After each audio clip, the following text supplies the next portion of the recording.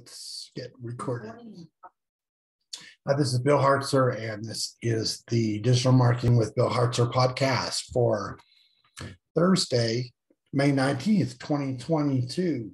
Lots of things going on this week, so go ahead and get started. We'll take a look at my notes here. So digital marketing news for this week.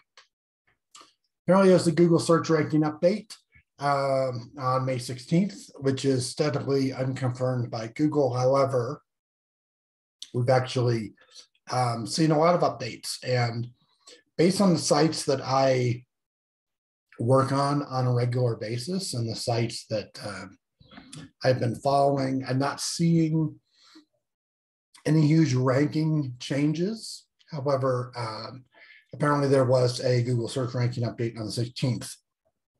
Now, keep in mind, as I mentioned before, Google has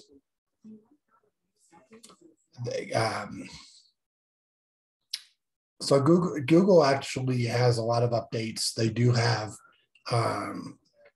like I said, they announced beginning of this year they did 5,000 changes last year. So that is pretty impressive, but is usual.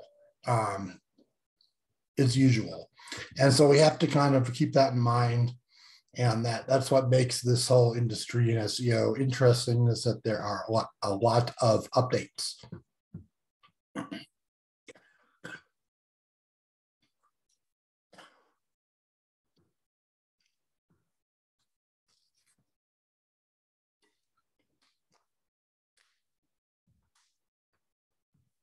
So Google actually is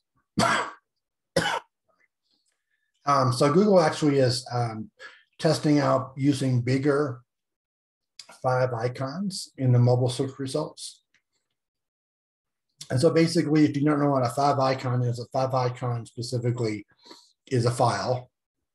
It is an image, a very small image. For example, it is image that is essentially 16 by 16 pixels, 32 by 32 pixels, etc. It's small.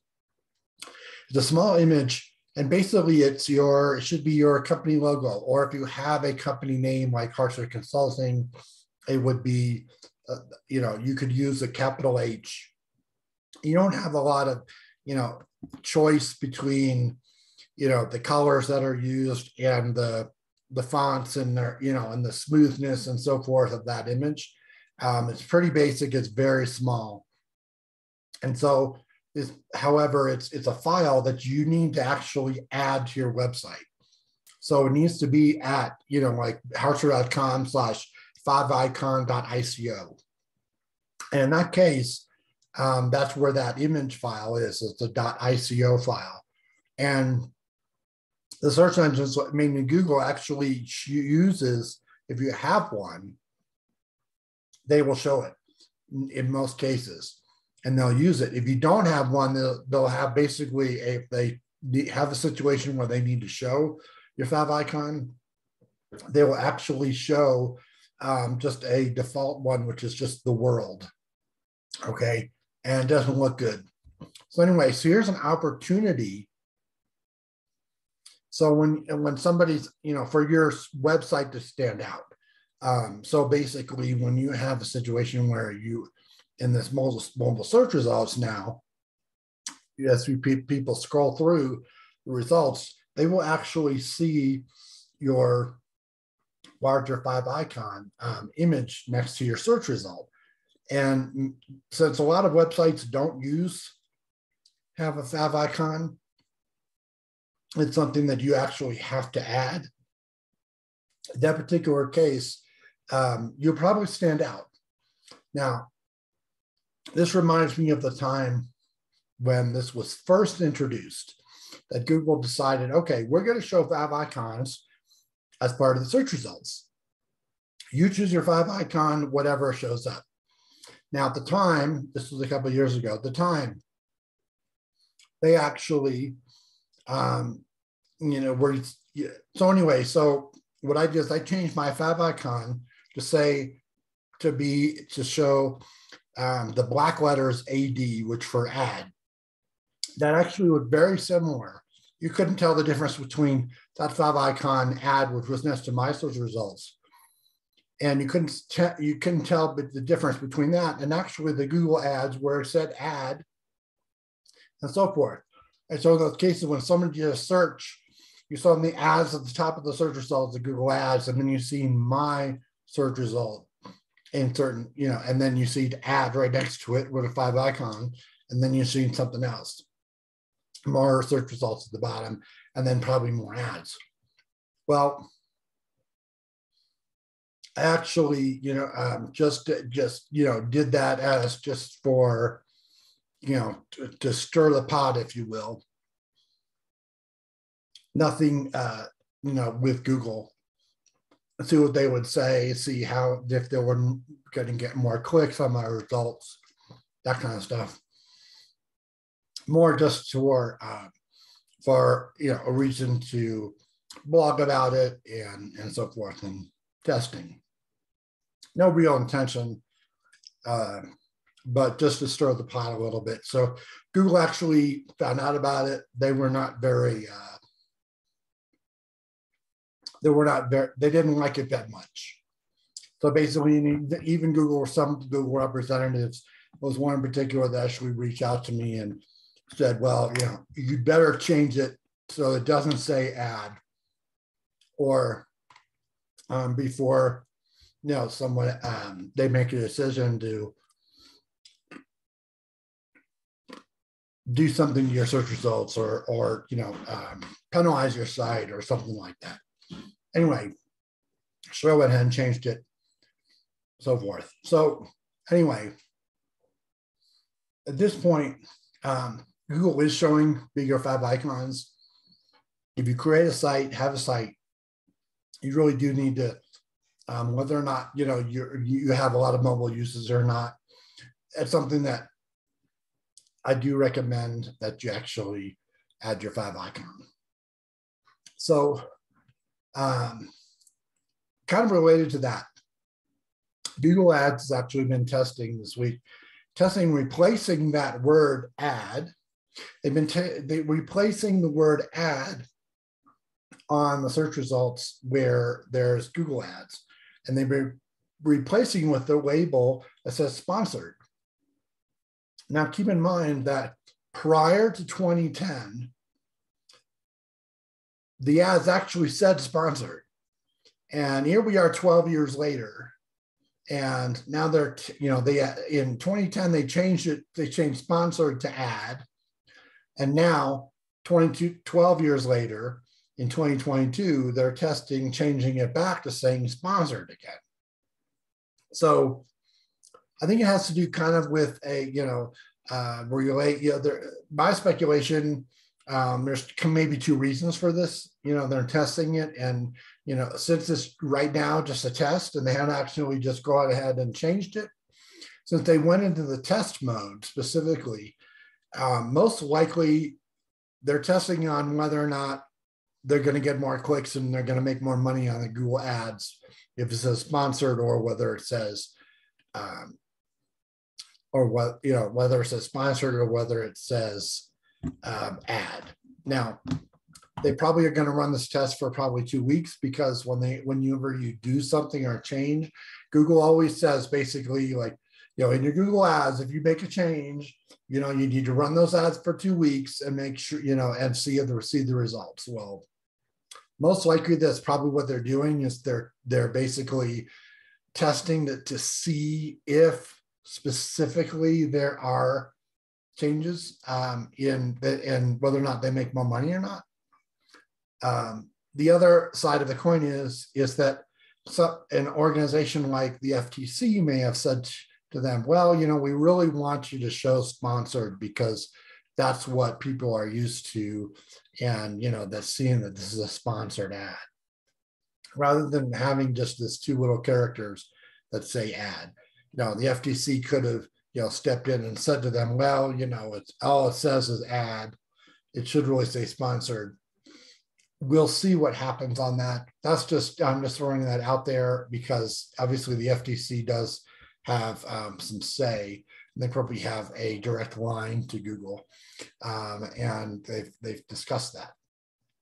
However, because of the fact that they're testing it, I suspect that it related to them testing to see if they're going to make more money, rather than an entity like the FTC telling them they need to change it. So let's talk about the knowledge graph. Final subject for today. So knowledge graph, there's an interesting knowledge graph that has shown up. And so if you do a search currently, now this is May 19th, 2022. So this may change at any time. Google may look at it and they may figure out a way to remove it because it's essentially spam. Someone is spamming the knowledge graph. Now the knowledge graph is something that is a part of the search engine ecosystem. It's not specific to Google. It's not specific to Microsoft Bing. A knowledge graph is essentially a separate, I would say, a separate organization, if you will. Okay. So the knowledge graph specifically, Google uses it and Bing uses it, and other search engines use the knowledge graph to pull data from the knowledge graph and put it into their search results to populate the search engine results page. Now, just a quick overview of the search engine results page and why this is important is the fact that when you do a search for, let's say, Bill Hartzer, okay, you will see, essentially, right now I'm not bidding on, you may see some ads. I'm not bidding on my name right now. I probably should at some point, but currently I'm not. So anyway, so what you'll see is Google ads. Then you'll see the organic search results. Now, if we're on desktop or laptop, on the right-hand side, you will actually see the knowledge panel, which is, for my name, okay, which has information about me. It has some links to some social media websites, etc. And it has, a category, I believe it's internet marketer or something like that. Then basically, you have the search results, and then you might have some more Google ads. Well, certain search queries, let's say for a company that is, let's say, Walmart or a retail operation that has more, has locations. Based on the location of the searcher, when they search for the name Walmart, okay, then basically it will show in the results, will show the closest Walmarts, okay. It will also, there may be some ads, in the Google Ads places, the top search result, organic search results, bottom search results. There may be, a knowledge panel for that company name. Okay, that knowledge panel will have probably a link to a website, information, maybe a description, maybe the company logo. It may have, information from essentially the knowledge graph, which is a database of entities, people, places, things, companies, etc. Concepts, if you will, nouns, and so forth. So anyway, when we come back to it, and another part is the Google business profile. That is, the Google, formerly Google My Business, the Google Maps. That's different than the knowledge graph, okay? Knowledge graph data. The knowledge graph is, like I said, it's a database, and it has a lot of information in it. And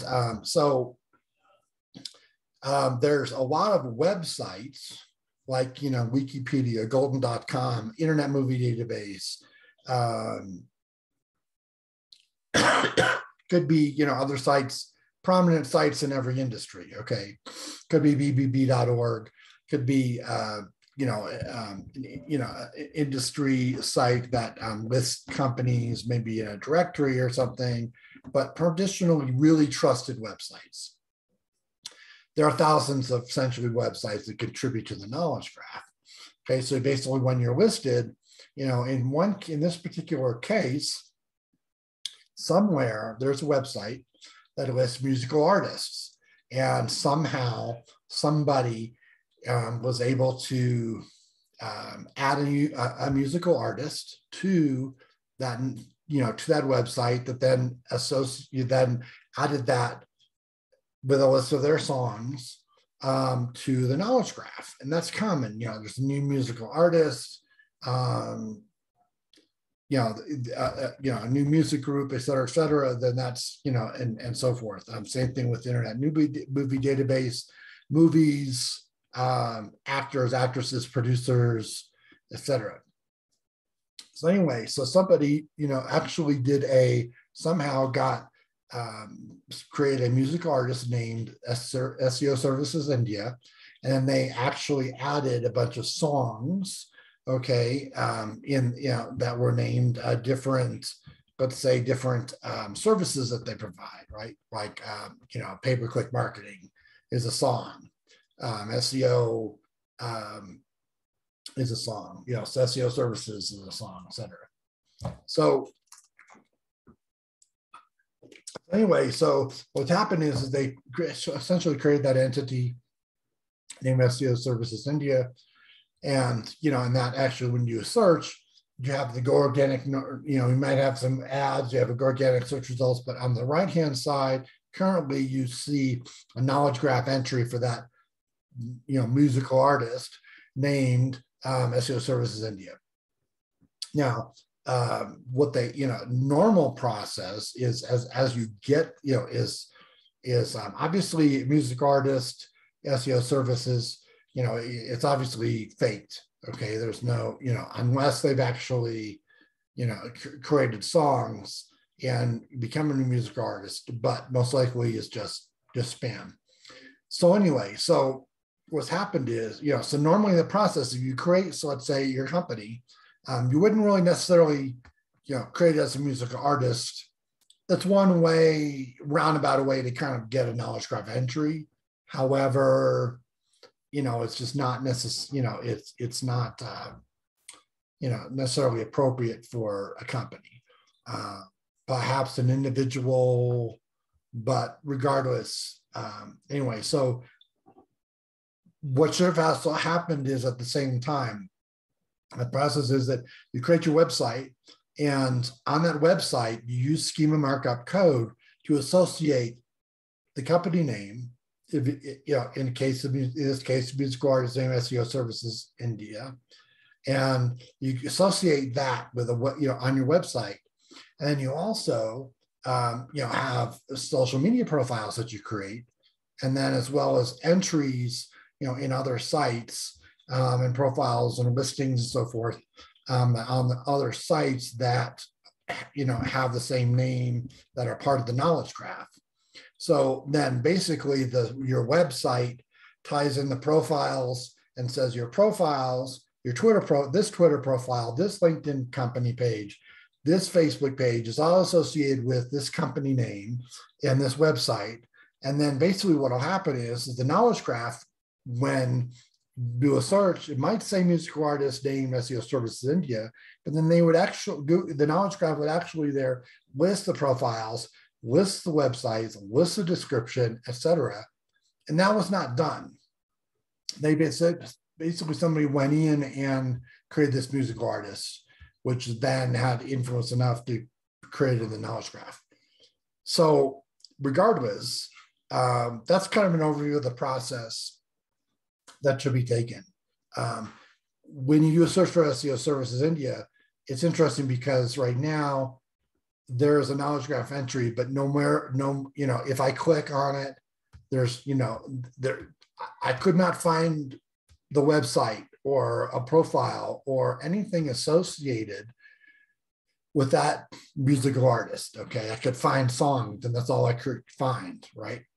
So whoever did this basically, did it and got it listed in there. However, I don't think they were really smart about it. They weren't,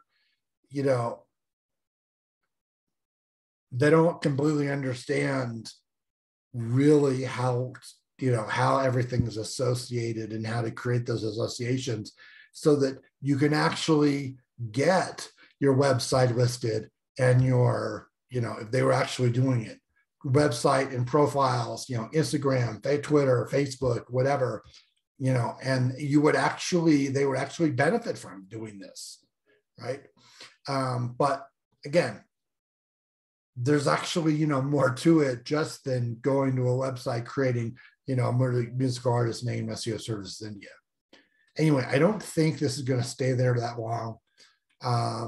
It'll be interesting. And someone has, obviously manipulated this. And so I'm sure Google and people who run the knowledge graph will run into will basically look at this a little bit better to see how they can stop this from happening again. So regardless, we're just about out of time. So this has been the Digital Marketing Podcast with Bill Hartzer for May 19th, 2022.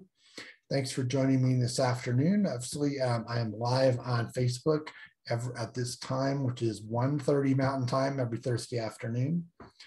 I will have from time to time a few guests on the show this afternoon on Thursdays at this time. I do try and cover the digital marketing news for the week and anything that is hot and noteworthy, and try to convey and give you as much knowledge that I have over the years. I've been doing this since around 1996 to 1998 when I started.